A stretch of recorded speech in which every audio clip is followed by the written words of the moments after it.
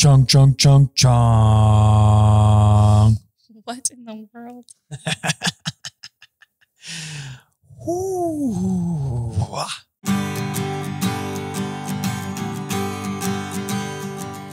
Feeling good, folks. Welcome back to this week's YAWA. It's a great start to this week's YAWA. Thank you all for tuning in. Thank you guys for watching. And if you don't subscribe, make sure to hit the subscribe button so you don't miss any of these awesome videos, as well as Ethan's silliness. I do what I can. But we have some really cool stuff today. Everybody always wants to know what we're drinking. Not that we're a bunch of mojitos. But they are mojitos, yes. And actually, more specifically, they are ginjitos. We got some very special stuff here. Hey, Mike, give me some of that special stuff. You ever seen Space Jam? No. Are you serious? Oh, wait. That's the alien Looney basketball Tunes, one. Michael Jordan. It's like it's an American I classic. did see it, but I tuned most of it out, apparently. The special stuff. Anyhow, Spirit Hound Distilleries. This is gin, and they said we love to make in the summer ginjitos with this gin specifically. And Chet, who's actually one of our Patreon members, and his family got the opportunity to stop out from Colorado. And this is coming from, it says right on it, Lyons, Colorado. Yes. And they had this mint. I don't know if you even knew this, but this mint is actually grown in their garden or one of their neighbor's garden or something to that effect. I don't remember exactly. Well, thank you very much for dropping off the ingredients for these wonderful mojitos. Today it was like 100 and something out, so this tastes absolutely perfectly fantastic. refreshing on a day like today. Mm-hmm. Yeah, it's not going to last long. So, should we get started with a question? No, absolutely not. Okay. We have some really cool announcements this week. Now that we've gotten through, and these are the BrewDog. If you guys have watched before, we had the BrewDog beer. I think we drank these during maybe the gunfire talk. Yeah, that's what it was. It was how not to introduce your dog to gunfire. If you haven't watched that video, we did a really good job with it. Toot. That was my own horn again. But we did a pretty good job with it, and that's when we enjoyed this BrewDog beer. So we're recycling these awesome little cups. Yeah, they're awesome. On to the announcements. On our website, we just recently have updated this. First of all, a lot of you have been asking. I believe these hats are now on the website. These ones have been on the website. And we have a third hat coming. It should be here by the end of the month. Which is... the end of the month is today. Yeah, so yesterday. I don't think it made it. No, it didn't make it. On or before 6:30, that's what they told me. Well, they were wrong. But they should be here very, very, very, very soon, barring the holiday. I would assume we'll slow that just a smidge. But so those will be up. And then something else, a lot of you asked and have been asking and want to know. People always want to know what kind of treats we use for the dogs. What's a good option? What kind of treats are we training with? What kind of treats are we giving them? What kind of bones are we giving them? What are good options for my dog to expend a little energy, work on that chewing and keeping their teeth clean, all of those wonderful things. And we've been big advocates of pork chops for a long time. Yes. And we finally got it all set up so that now you can purchase all of those things that we use off of our website. We have the little puppy chews all the way up to the big behemoth. Well, they're not really huge, but they are pretty good size rolls. They last the a while. dogs a little bit more time. And our dogs absolutely love them, as well as they're easy on digestion, which some of you may know. You give your dog a special fancy chew treat and you're going to have to deal with the consequences afterwards. These are pretty easy. They're not usually fun consequences. No, those are the, like in the middle of the night, you got the dog by the door and you're like, oh God, this isn't going to be good. Get him out. So we've got all of those things up on the website, as well as antler chews. Those are something that we have been using ourselves for a little while. They last a really long time. The dogs really like them. And we actually found a company that we've been utilizing for a little while that we can actually get those and provide those to you guys now as well. So they're on our website under the For the Home section of the store. Definitely check those out. And if you have any questions, don't hesitate to reach out. Now, what else do we have? There was something else. I feel like there was something. I don't know.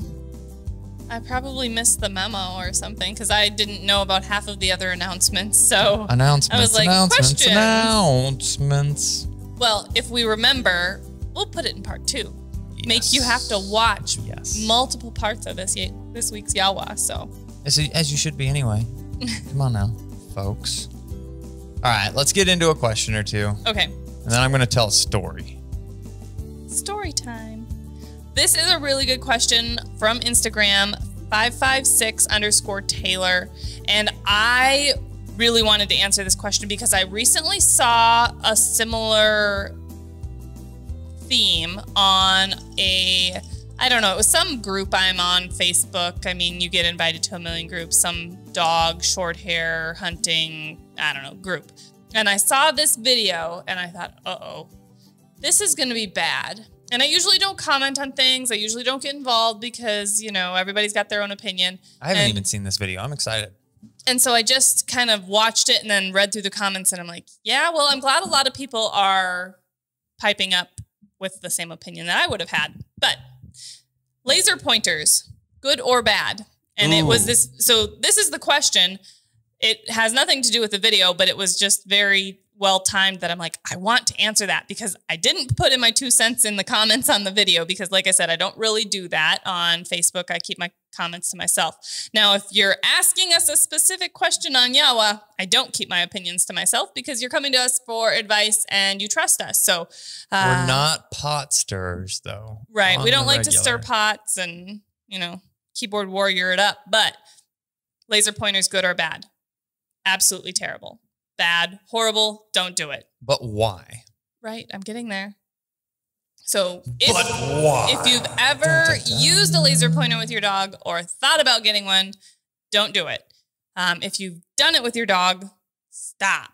And the reason that we don't like using laser pointers is dogs become typically very obsessed, neurotic, looking for their next laser light fix. And they will start looking at reflections off of the glass, or if your watch face makes a reflection off of the wall or your phone, they start hunting light. Headlights go by your window at night. They're looking for light. And the reason that they do that is because that laser, they're prey-driven animals, that movement, that light, they want to chase it.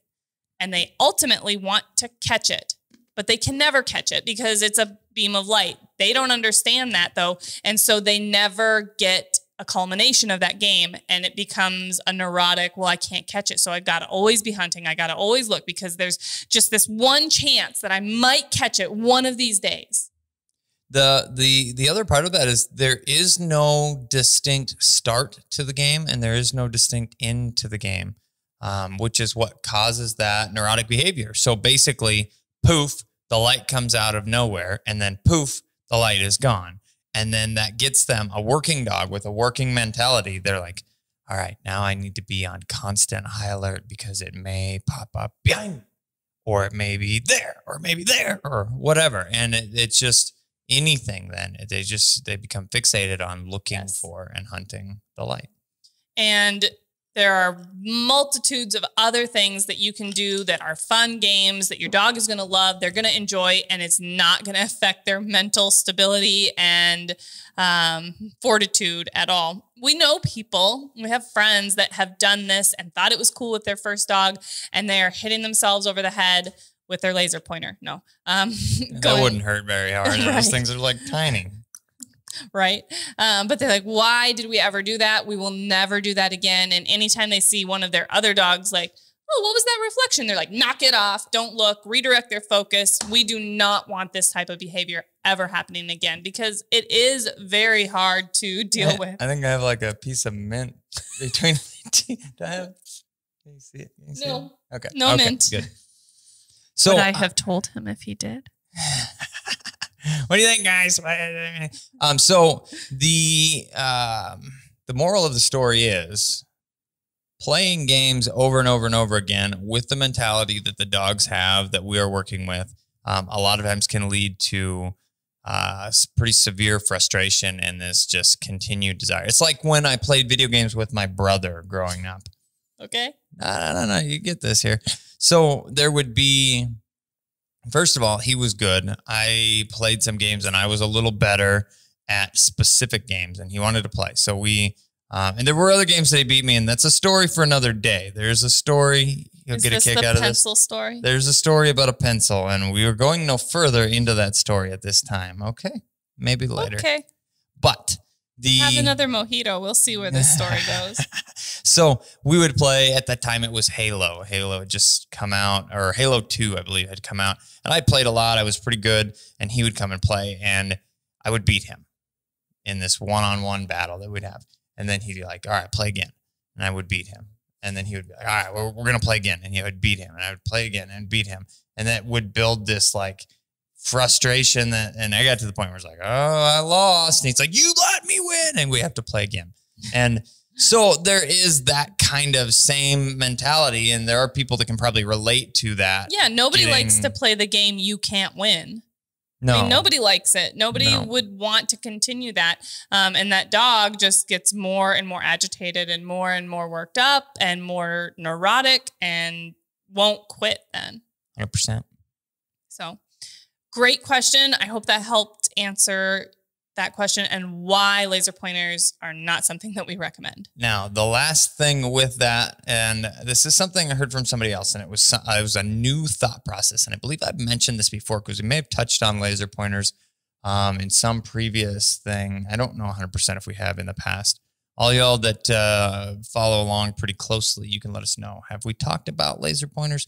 I was listening to some other dog trainer, and it was a podcast, I believe.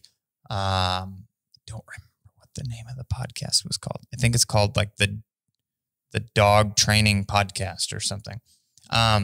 Anyhow, they were talking about, they had a dog that had this fixation on the laser, and what they were able to do is to fix the problem. It was not a continued game. And depending on how far you've gone along in this, it may or may not work. But what they did in order to attempt to fix the problem with this specific dog is they cued the beginning of the game, got the laser out, and then ended the game with a reward, I believe with tug or something to that effect. So it was like, oh, and you got it. And here's the tug. And then that turned into the game. So it was like chase the light until they get to the tug game. And that was able to kind of bridge the gap between, we started this with the cue of something, and then the dog knows and can kind of relax. They know when the game starts, they know when the game ends. And it allowed that cycle to be broken of, I have to constantly be looking because I never know when this game is going to actually start or end. So if you've started with a laser pointer, there may be hope try yet. that, but still, it's going to be tough. So next question. What do we got? This question was seconded by another person. Those are always good. On Facebook. Both of them are top fans, so we got to answer these. Thank you, top fans on Facebook. We appreciate you. So Charlene Fabe said, my pup Zella just turned 17 weeks. Just today I noticed she is being protective of her food. I used to be able to put my hand there when she was eating, but this time she growled at me. What is the best way to stop this behavior? Brian Miller said, I will second this. My 14-week-old lab has started this with her food as well as her chew bones. Been trying to really be positive about it, but it seems she is slowly getting worse. I don't like this behavior at all, especially since I have a 6-year-old that is with her all the time and has a hard time with not touching her while she is on her bed with her bone. Okay. So there are a couple different facets with this. And you're not alone. You are 100% not alone. We get this question a lot. People reach out to us on It seems YAWA, like fairly more regular. Email. Either people are more comfortable reaching out to us now, or this is a problem that's coming up more frequently with, as dogs are developing and breeding programs are developing. We've kind of talked about how those progressions have happened over decades of time of change and environmental switches and things like that. And this could be one of those things that is an environmental switch as well, because it does seem like it's been more recent in the sense of everybody is at home spending way more time with their dogs and puppies. Potentially. I don't know. Whatever the reason for it is, though, it's not good. No. And so it's always good to get as much information about the situation that's going on as possible. So you said that, your 17-week-old puppy, I think, maybe one of them was 17. Yep, 17-week-old puppy and 14-week-old puppy. That you just noticed today that she's starting to be overly protective with her food. You used to put your hand in while she was eating. So did you take a break from that and then you just went back to it, 3, 5, 6 weeks after you'd been doing that? That can definitely be a situation where the dog is like, well, this hasn't been going on for a while. Same with nail trims. If you trim your puppy's nails every week, but then you say, oh, well, I got busy and I forgot and it just didn't have time, and you come back to it 2 months later, your puppy's going to be pretty resistant to that, and they're going to throw a fit, and they're not going to be as conditioned to that as they were in the past. I think that the bigger part of this specific problem is it's not just food related. It's not just bone related. It's not just that one situation related. There's probably more things that are happening in day-to-day activities that you're maybe missing or overlooking, or that are subtle enough that your dog is sending you signals that you're missing.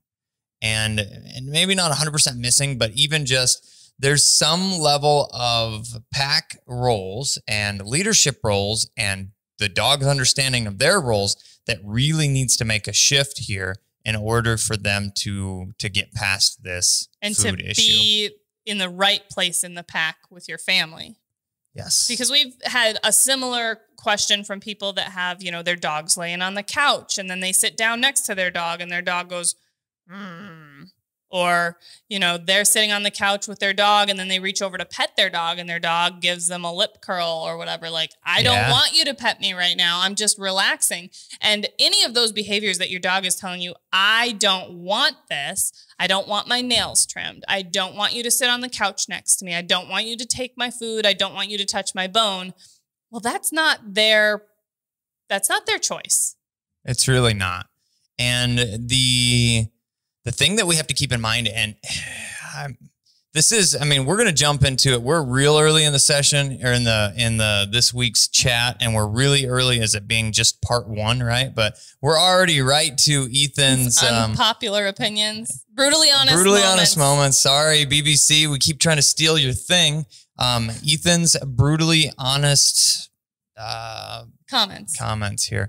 Okay, so first of all, they are dogs, and dogs are animals.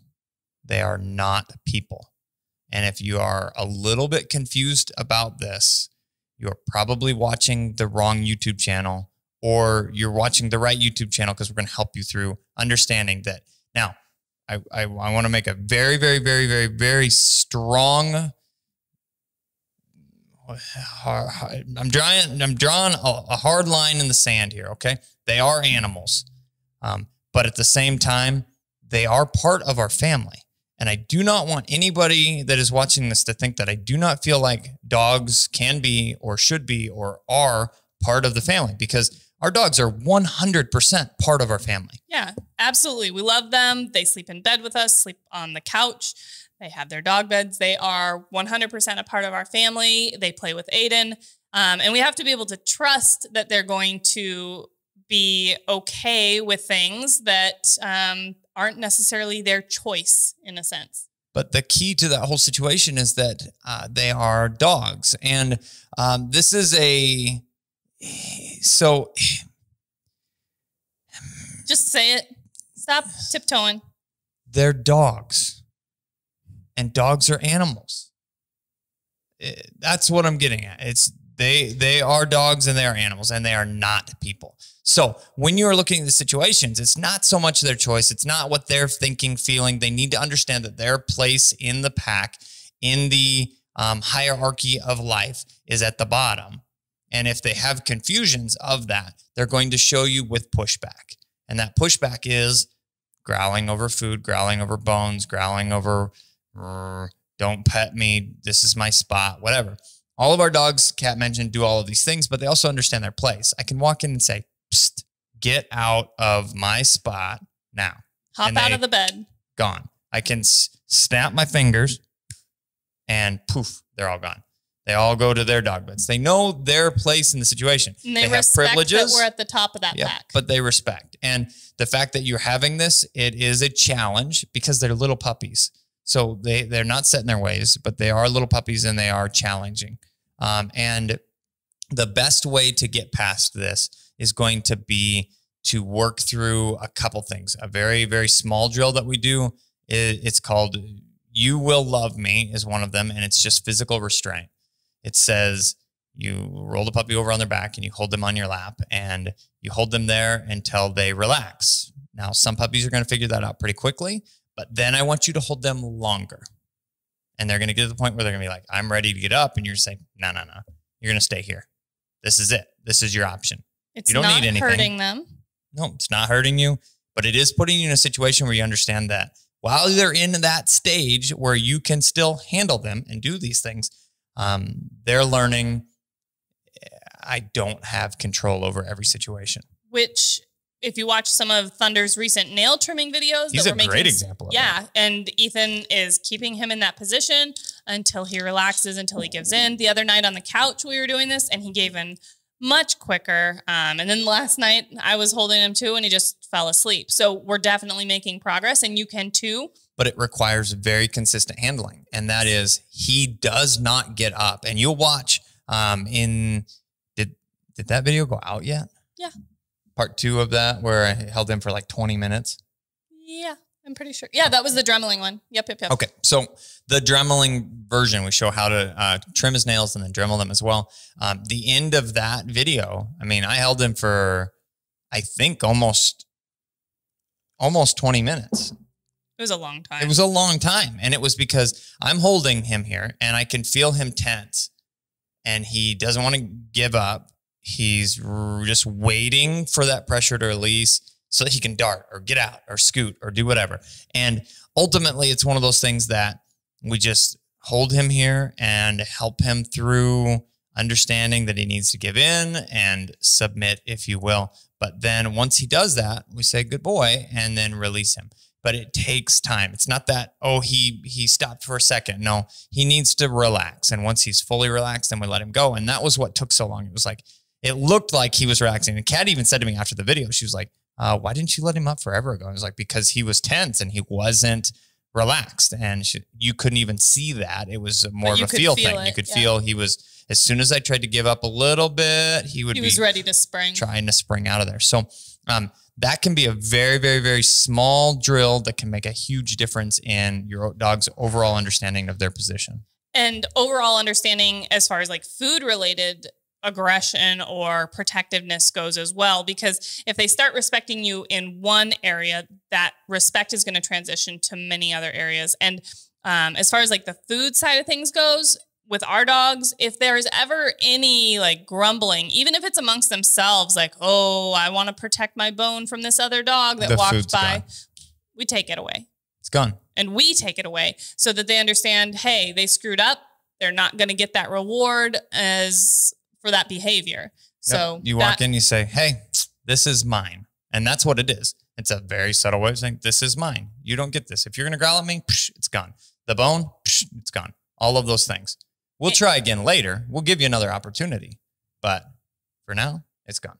You lost your opportunity. And with the food related things as well, you know, you can always transition back to working those meals into their training sessions where they have to work for their food and they're getting their food directly from you, which is going to, again, build that bond and that trust and that respect for you, because they're going to say, the only way I'm getting fed is from this person. And that means they're very, very important. And I respect that. Yeah, and it comes from them, which means without them, I've got nothing. Yep. So that's an option. And then I know that I think it was Brian mentioned, Brian, about their 6-year-old child, you know, not understanding about boundaries and things like that. Again, we have to remember they're dogs and unpredictable things can happen. And we would hate for that to happen 100%. And Aiden, our son, he's 19 months old, and when he feeds the dogs, because he'll help set their food bowls down. Then we tell him, you have to back up. You can't be right over them. You can't keep your hands in their dish. And sometimes he tries to pull their food out and stuff and play with it. And we tell him, no, you have to stand back, so that he learns boundaries too. Because like Ethan started this out, they're animals and they have animalistic tendencies, and that all derives from when they were wild animals. So we want to be advocates for our dogs as well as our children, and them knowing and understanding boundaries is really important. You know, I'm not letting Aiden pull on my dog's ears or pull on their tails, or, you know, he pets them pretty exuberantly sometime and starts patting them really hard. And we're like, no, buddy, you got to pet nice. So we have to advocate for the dogs by teaching the children the proper way to interact with them. Absolutely. These are fantastic questions. Yes, and that was definitely a really good part 1 of this week's YAWA. So as we're going to take a short break, I believe we need another, or I need another, or going to make another. And we will see you here shortly for part 2.